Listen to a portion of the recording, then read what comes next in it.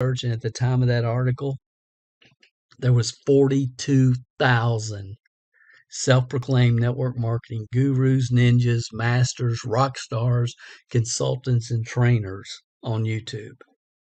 Now, granted, most of those accounts are dormant, and people did that, quality, good people that should have known better just from a common sense standpoint. And in about 6 months after drinking the Kool-Aid, they wake up and think, oh my gosh, I've been doing this 6 months. I don't have anybody. All my friends and relatives and everybody around me thinks I'm an idiot, because I've been talking about this stuff and I've never done anything, but I'm calling myself your number one consultant in Arizona or whatever.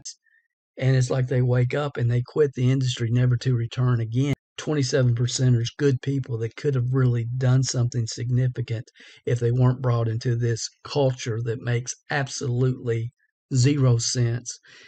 Attraction marketing may work for about 3% of the population, if that, and that's if you enter the industry with an abnormal amount of personality, looks, or some other something that attracts people to watch your videos instead of watching their normal cat videos that they watch every day on YouTube.